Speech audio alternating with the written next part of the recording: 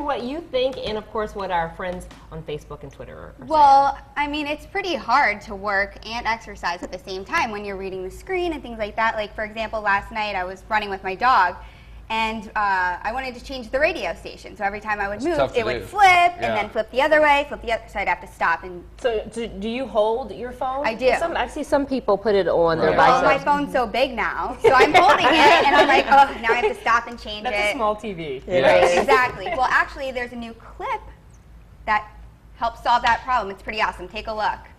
The Run and Read clip clips onto you and censors your movement. And the text on your smartphone or app syncs with your eyes and motions.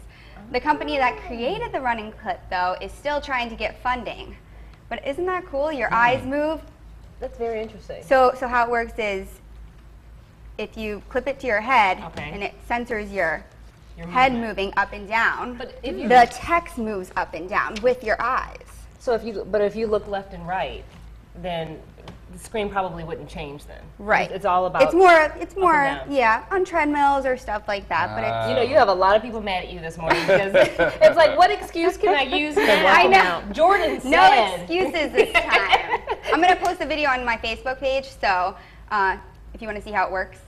That'll be fun to see. Okay. That's pretty cool. Yeah, it is pretty cool. Yeah, it is. If it works. I'm They kind of still skeptical. need to get funding, face though. Yeah, I'm kind of skeptical. He's like, I don't know. If the text moves up and down while you move up and down? Really? Yeah, your eyes up and down. Sometimes you just get enough motivation just getting dressed to go to the workout. I don't know whether you make it there. Oh my gosh, excuses. Just get out and work out.